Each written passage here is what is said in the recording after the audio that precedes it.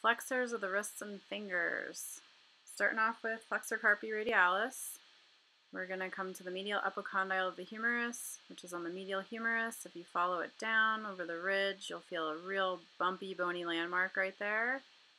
And that's where a lot of your flexors will attach.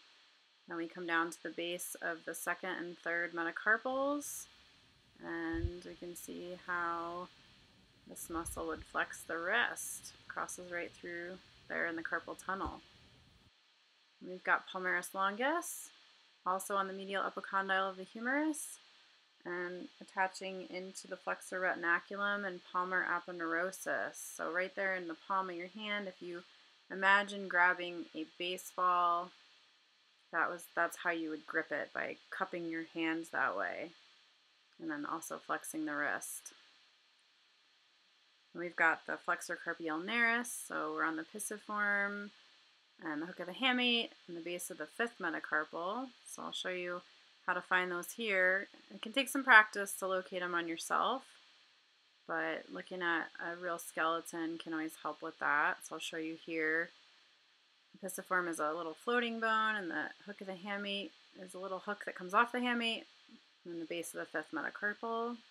Coming through the carpal tunnel and back up the arm, we have an attachment on, guess what? The medial epicondyle of the humerus again. This muscle has two heads.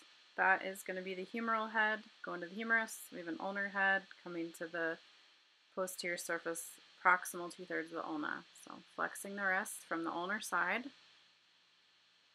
And then next we've got the Flexor Digitorum Superficialis.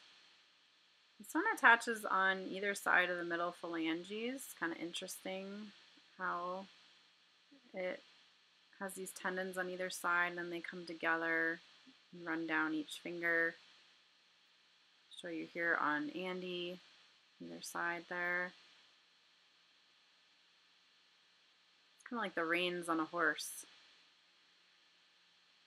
And then this muscle comes back down. You can see how this carpal tunnel gets crowded and why people can have issues with it if they are extending their wrist too much. It really puts a lot of pressure on those tendons and the nerves. But yeah, we're coming back up to the medial epicondyle of the humerus, and then this muscle also attaches in between your radius and ulna, and it's the interosseous membrane right in there between those two forearm bones. A little bit thicker of a belly and meatier than the other flexors. We've got Flexor Digitorum Profundus, our last one. This one goes all the way out to the bases of the distal phalanges.